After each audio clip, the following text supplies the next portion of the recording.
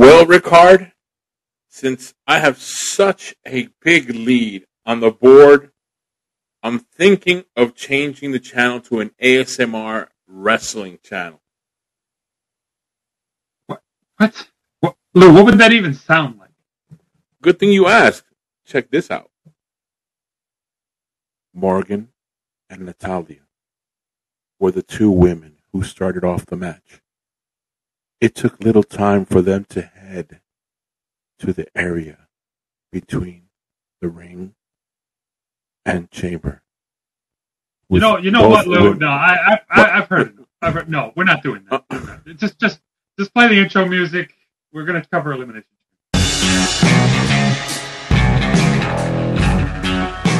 Welcome to TFS Bottle Less and Stop You Show Podcast. It's 24/7 Lou, and that's Ricard saying if you fell asleep, that's Lou's fault.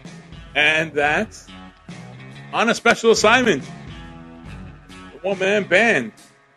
But we'll get to him later. But folks, let me tell you something. From the highest mountain to the lowest valley and everywhere in between, we are the beasts of the East, the best in the West. You are listening to TFS Pod, your girlfriend, your friends, your pets' favorite show. And every adult film star's favorite #1 YouTube podcast. This shout out goes out to, because Elimination Chamber takes place in Canada in honor of a famous Canadian adult film star, Shyla Stiles. Here's to you. I love it. You guys are so great. Thank you. 2 thumbs up. 2 thumbs up for all your work. Yeah. Yes, folks, in this episode, we will be talking about WWE's Elimination Chamber. We're going to do a recap of it, of what happened, what didn't happen, what could have happened. But yeah, that's what we're going to talk about. But before we get to that, since the one-man band is off on a special assignment, I'm going to say the line, Ricard, get to the scoreboard!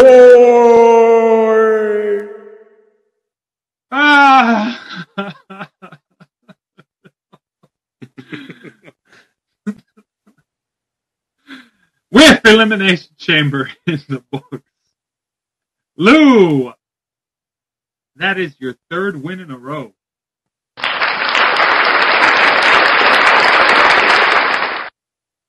really starting to hate the soundboard. In the lead, first place.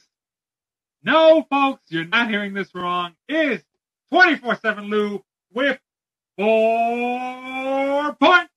Ding, ding, ding. Then followed closely behind. Still can't believe I'm saying this. By Bogey in 2nd place, who is at 2 points.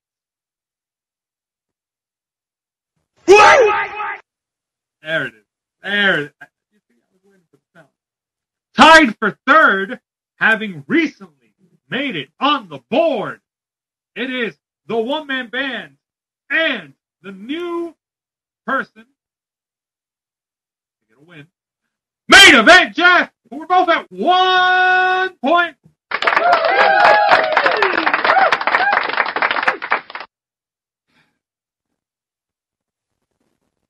And everyone else is at 0. Including me. That's the scoreboard. Back to you, Lou. I'm pulling for you. But after I get 10 points, you can get that 1 point. Let's continue the show. You'll get there. Yes, folks, in this episode, we will be talking about Elimination Chamber. Before we start talking about the matches, I mean, did you enjoy the show, Ricard? It's all right. Aside from stuff on my picks not happening. Oh yeah, you went wild. I actually wanted some of your stuff to happen. Yeah, with how something played out, I was like, bro, what? My prediction would have been better, and people are supposedly mad about the way they're going with post results on one match specifically. We'll get into that, but there was a lot of good matches. I want to say the women's chamber match. There was parts of the booking that I was like, all right, this doesn't, like, if that was the result you were going for, the booking left me scratching my head in certain parts. That said, it was fun. It was interesting. Well, let's get into that one first. Then let's get into that one. Yeah. We'll go into the rest of it later. So yeah, so I the women's. enjoyed the show. I enjoyed the show. I will say that. All right, and the women's elimination chamber match was the first match that we had to kick off the show, right? Yeah, it was the women's match. We had, and WWE went back to their old way of having entrants come out because if anybody remembers, I believe it was either last year or the year before, 2021, when they did the chamber, where it would be so the usual entry that they do for chamber matches is the first 4 people to come out go into a pod. And then the next people are the ones that start the match. Then there was that 1 year, again, I think it was 2021. I might be mistaken. It may have been 2022. It was that 1 year where the way it worked was the first 3 people go into a pod. Then the next 2 people are the people that start the match. And then the last person to come out is it goes into the final open pod, leaving everybody guessing as to, oh man, who gets that last pod? And it was a good swerve for that 1 year, but then I didn't get why they did that, and then they just like, oh no, we're not keeping it. Either way, I like that they went back to the old format with the entrances. I was really thinking that somebody was going to get attacked, and that I would get my pick. For those who don't remember, I predicted that no one in the chamber match, because I predicted that Ronda Rousey would come out. Yes, I forgot about that. Oh my god, steal somebody's spot. And naturally, the match is worth 2 points. And I was basically eliminated from getting 2 points by the time the bell rang. Because of my very bold pick. Now, you see, that would have worked if that was like a second or third match. So we got a little backstage drama going on, and then an attack would have occurred, and then somebody else would have come out. Ronda Rousey would have come out. But it didn't work that way. It just right off the bat, that was the first match of the show. First match of the show, nothing crazy happened. It was just, everybody comes out, match happens, and that was it. For the record, fun match. I want to say my going to be one of my favorite entrants, right alongside the dance that JC Jane does, is the dance that Carmella does for her entrance. There's something about how she moves those hips that just really work with the entrance theme she has. And that moonwalk still gets me. Oh yeah. Oh my God, yeah. No, she's got moves. She's got moves. I like it. That said, I didn't like how she was booked in the match with certain aspects. I liked that she did the whole like, oh, I'm gonna hide. So she started going into pods and closing herself in and being like, yeah, I'm gonna stay in the pod and hide.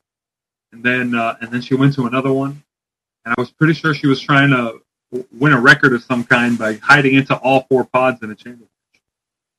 I'm not sure if she did. I think she made it to 3.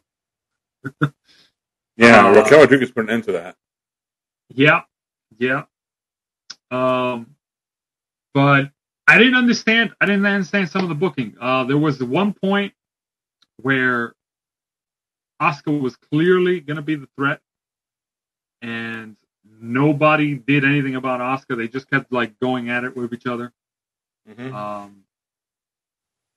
So actually, I want to mention this. You were complaining a little bit about the booking. It's like, why Asuka is getting the push? So I'm gonna say this. I don't think Asuka should have won. And a lot of people are like harsh. They're probably gonna get harsh about me saying that. But let's face it, dude. Her singles record at WrestleMania is not impressive. She lost to Rhea Ripley. I believe it was, I want to say last year. She lost to Rhea Ripley last year. When we believed in her. Yeah. When we were like, oh yeah, she's gonna, well, I thought Rhea Ripley was gonna win.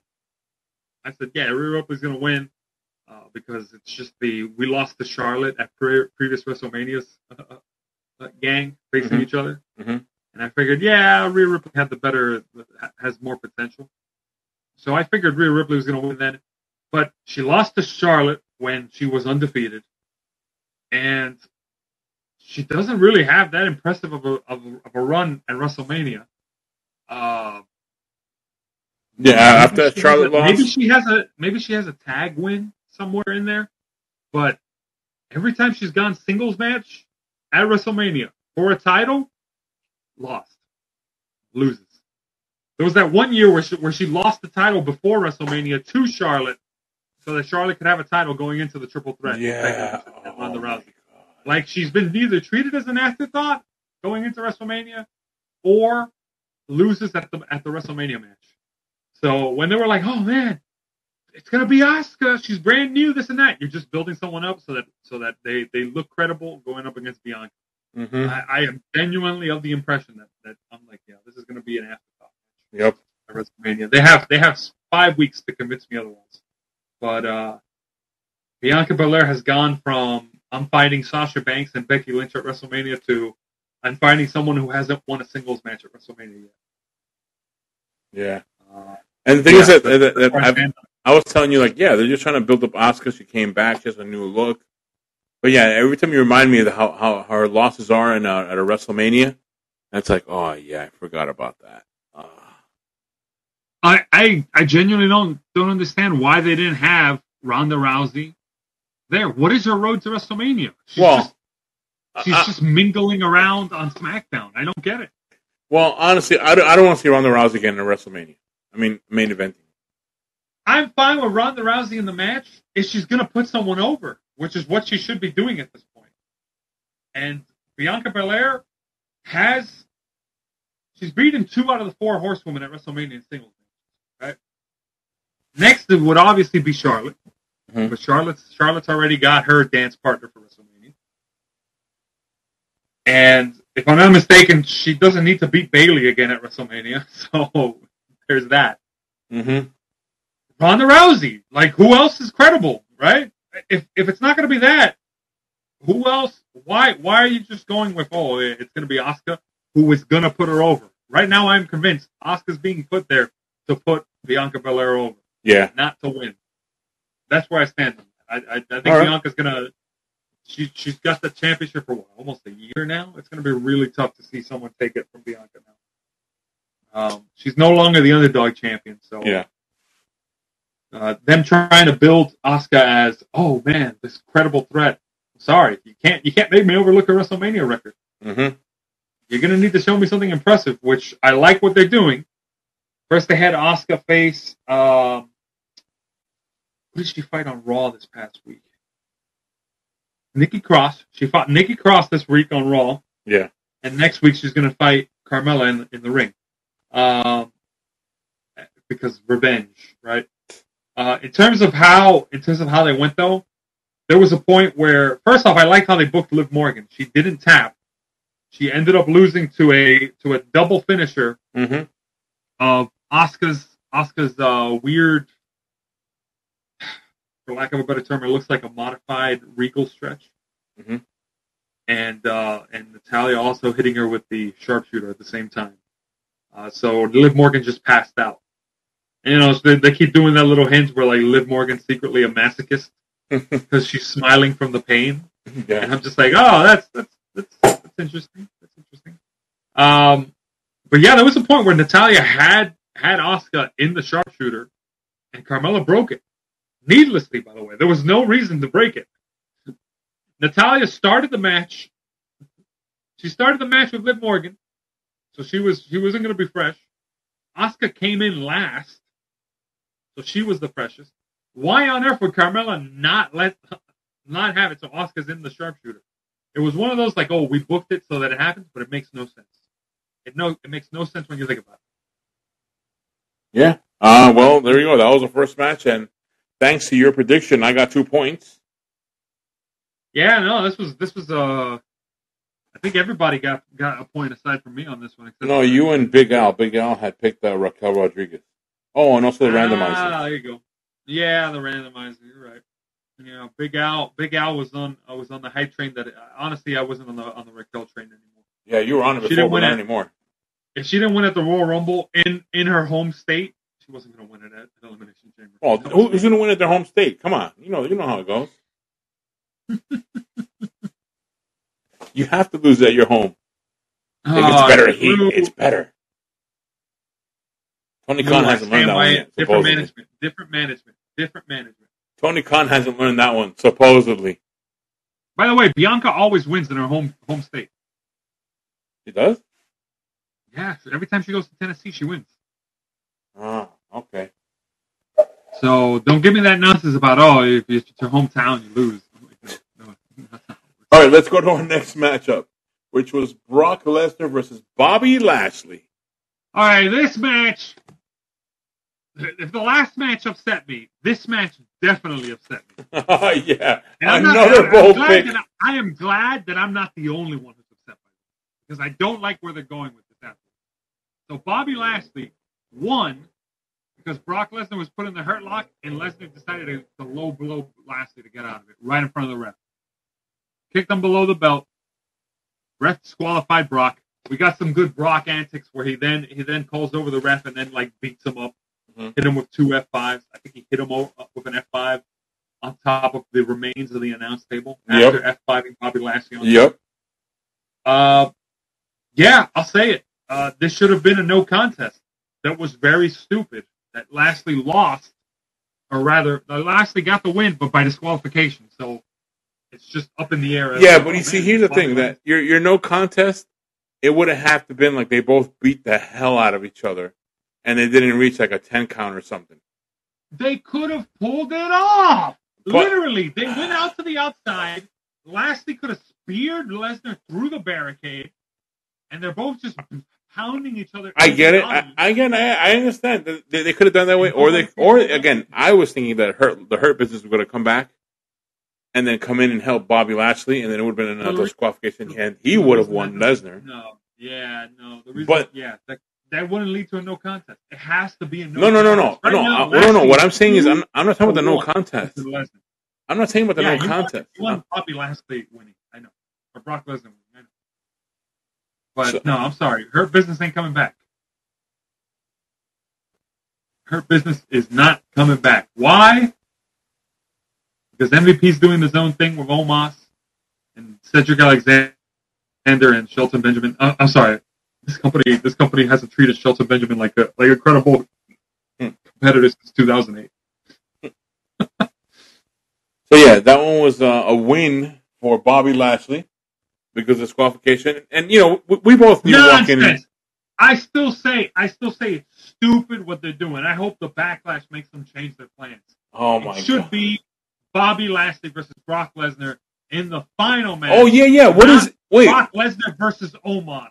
Where the hell did that come from? But yeah, how are you going to Omos if you lost to Bobby Lashley? How are you moving ahead? This is and nothing against Omos. He's a big guy. Oh man, what a big guy! Oh man, can Brock Lesnar beat this mountain of a man?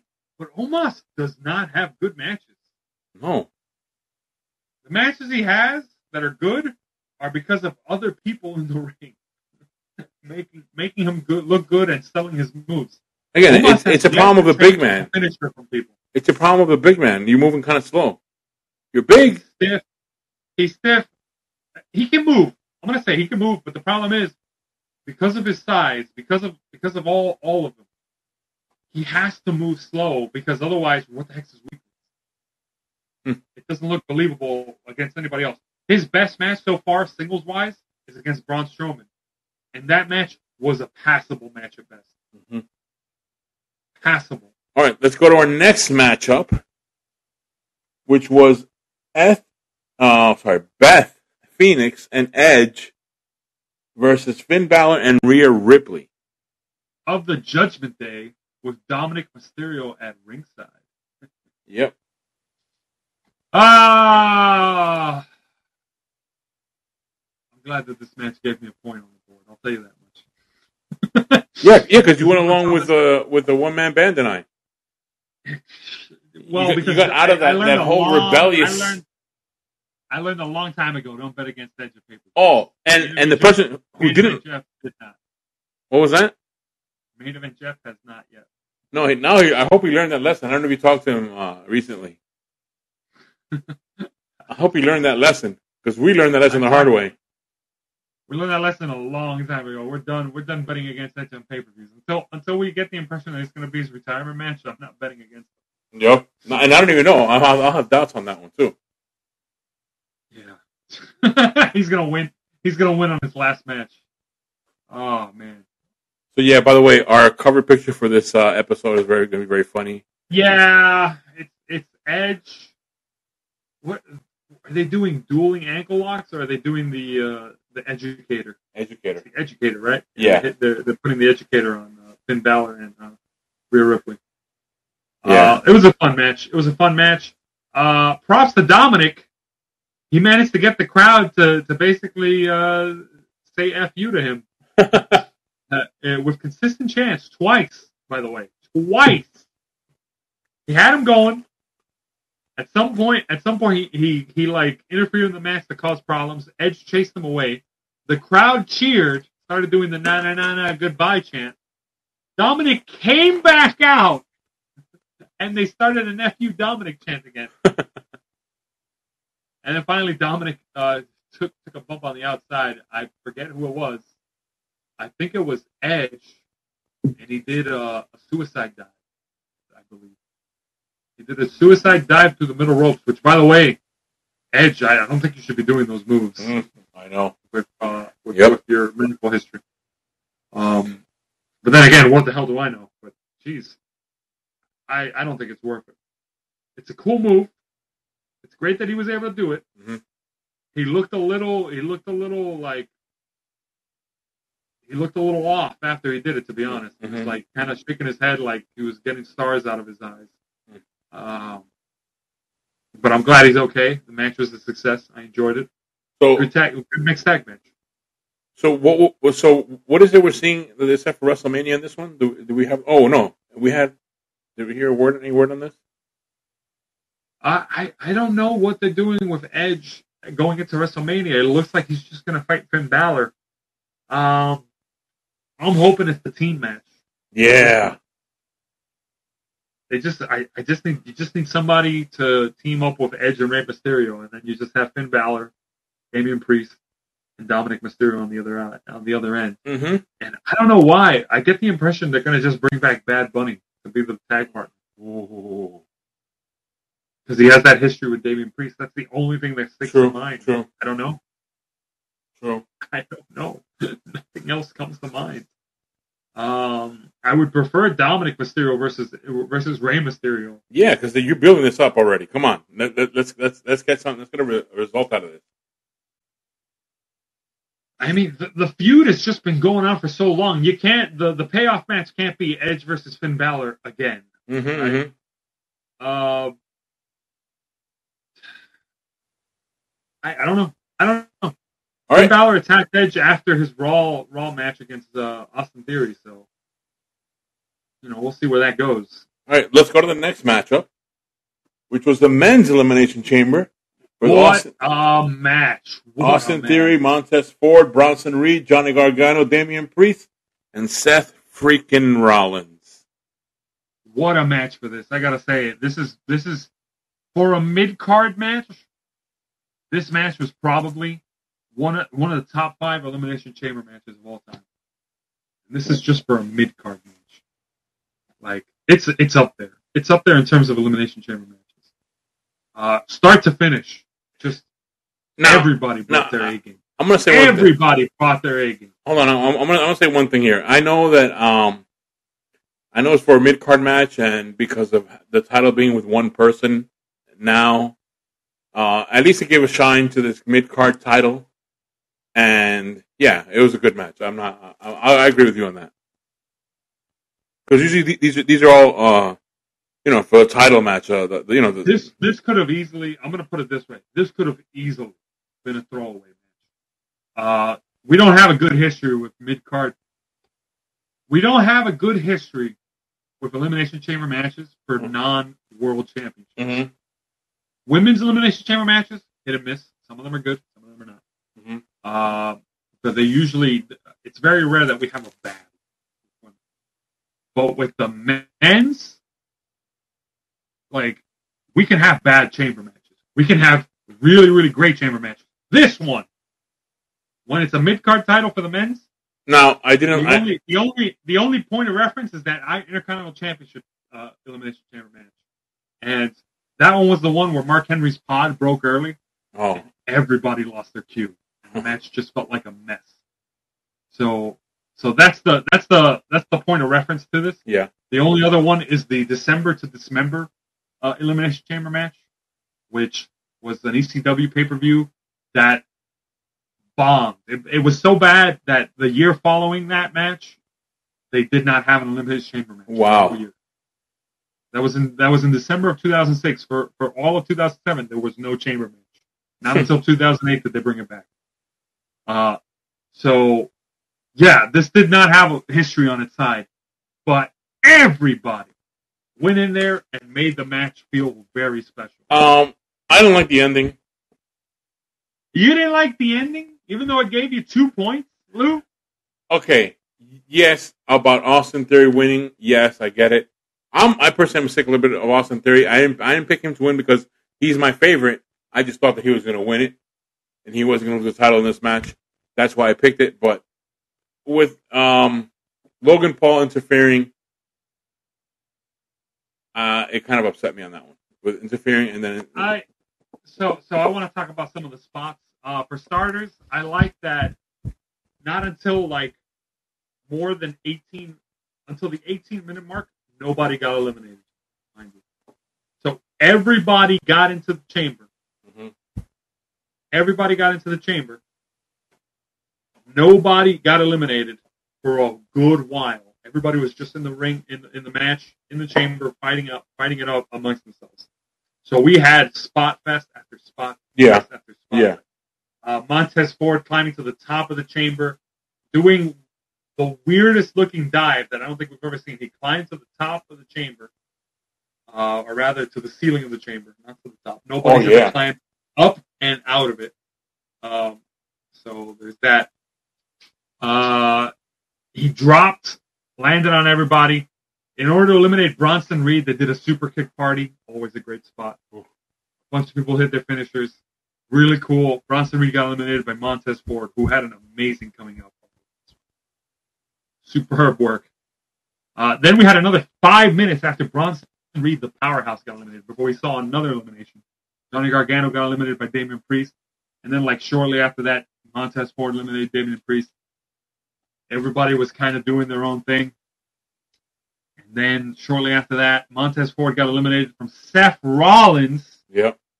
Hitting the curve stomp on Montez Ford while he was getting back into the ring. And then Austin Theory got the pin. He did hit the ring kind of awkward on that curb stomp. I thought I didn't buy it. I didn't buy it because the curb stomp looked like it always does. So I don't buy the whole oh man, he's out. No, I meant when he bounced his head on the mat, he kind of twisted his neck sideways. I think that was just selling. I'm pretty sure that was just selling. And because the way they kept first off, you wouldn't see that kind of delay.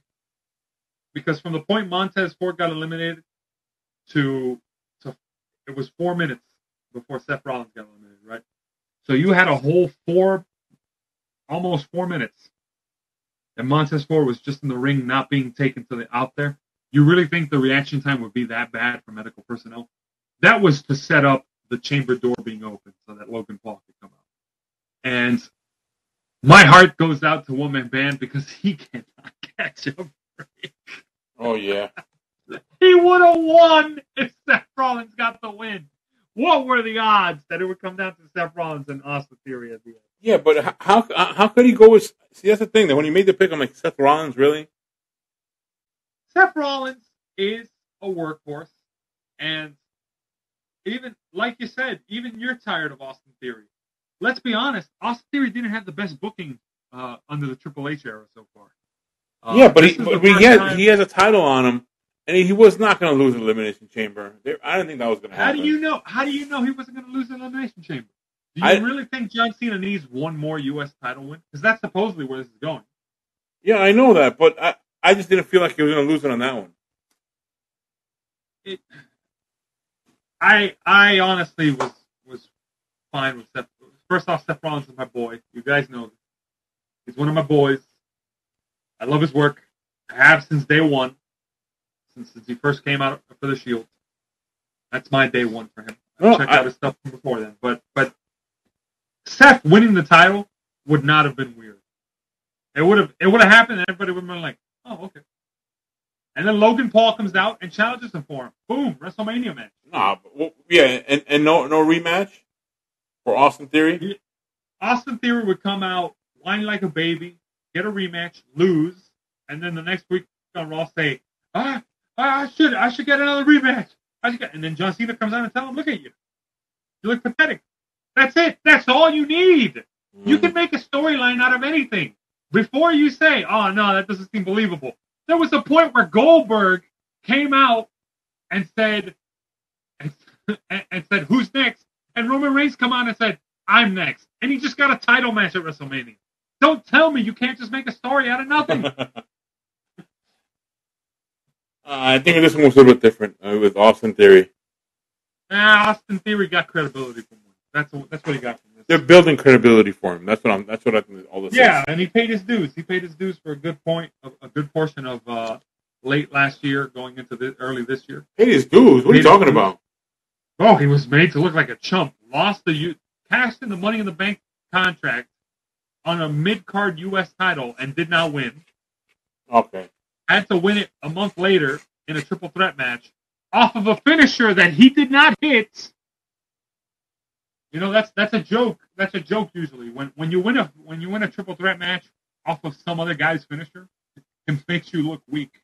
You know? True. And that goes all the way back to the triple threat match at WrestleMania where Triple H hits the pedigree on John Cena, and then Orton punts Triple H and pins Cena without hitting a move on him. And Triple H the next night goes, "Yeah, you beat him. What finisher did you hit on him again?" "Oh, that's right. I hit it. You just took the pin from me." Yeah. So it's valid. It's very, very valid. Which is why I was like, yeah, he won, but he doesn't look that credible. But yeah, no, he's got his credibility back up. This makes him look good. Going up against John Cena, he looks all right. We'll see where that goes. Let's go with the next match because, fun fact, despite an event that had 2 Elimination Chamber matches, this singles match was the longest match of the night. Wait, I think you're going to say my fact. My fact is second premium live event named after a particular type of match, but you don't have it in the main event. Yeah. Royal Rumble, finished with a championship match. Elimination Chamber, finished with a championship match. Oh my God, World Championship match. Come on. WrestleMania, no wrestling. I don't know. No wrestling. Jeez, that's pretty brutal. Let's hope not. Come on. Knock on wood. Come on, folks. Don't do that. Don't do that, Triple H. Let's talk about this championship. All right, what do you think about this matchup? Look, going in there, there was no way you were going to convince me that Sami Zayn was going to win. Yeah. But I did like, and I mentioned, I was on our group chat, I was saying it. I was like, oh, the Uranagi wasn't enough to pin Sami Zayn. Superman punch wasn't enough to pin Sami Zayn. The spear wasn't enough to pin Sami Zayn. I was like, oh man, here we go. But all the ref bumps, no. After all the ref bumps, I was like, oh, that's it. Jey Uso had that moment where it looked like he was probably going to redo the cutscene from Royal Rumble and take Sami Zayn's place for a moment.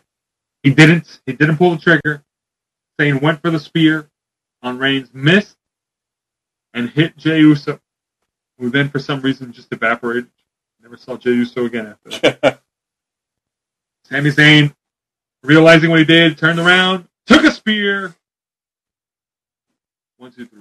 He lost in front of his home country, his hometown, his wife, his hometown, his family, all of it. And then they started beating up on him. Jimmy Uso started beating up on him, and then Kevin Owens came out. Yep. It beat up Jimmy Uso, started beating up on Roman Reigns, and one of my favorites, Paul Heyman, actually was willing to take a bump and took a stunner from Kevin Owens after throwing some of the weakest looking punches ever. And then Kevin Owens did us a favor and let Sami Zayn hit the haluva kick on to end the show. Yeah. He took an ovation, but he didn't walk away with the championship. It's going to be Reigns versus Rhodes at WrestleMania. I'm tired of this already, man.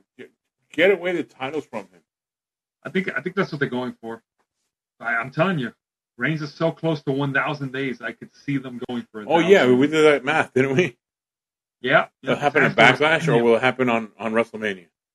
It's after WrestleMania that he hits 1,000 days. So Rhodes has some very, very important storytelling that he has to come through on. Should be interesting. So there you are. That's our recap of WWE's Elimination Chamber, which kind of eliminated you and everyone else except the main event Jeff. Yeah. Main event Jeff almost, well, he said it, but it wouldn't have counted anyways. He almost got a perfect score. Oh, yeah, that's true. Oh, man. Good event overall, but I think what we gotta say to close this out is let me see if I can do this here. And so, once again, your reigning, defending predictions world champ, 24/7.